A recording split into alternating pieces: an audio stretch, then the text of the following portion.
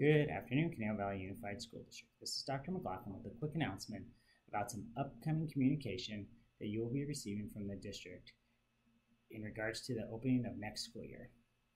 Late yesterday evening, the district received communication and an update from Ventura County Office of Education regarding guidance for reopening schools within our county for the 2021 school year. The district had communication ready to go out today with an update outlining our reopen and redesign plans, teaching and learning models and schedules for next school year.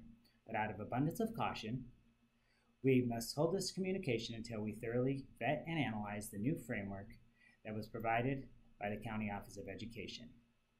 At first glance, it doesn't seem as though the district needs to alter any of our initial plans that were presented to the Board of Education on Friday, June 26, 2020 during a study session dedicated to reopen and redesign for next year. The health and safety of our students, staff, and community are paramount in all of our plans and one of our guiding principles. We want to make sure that our proposed models and schedules are in line with the new guidance provided by the County Office of Education. We thank you for your patience and understanding as we continue to work through the preparation for the 2021 school year. We anticipate having new updated information and guidance available to you as parents and students as early as next Monday.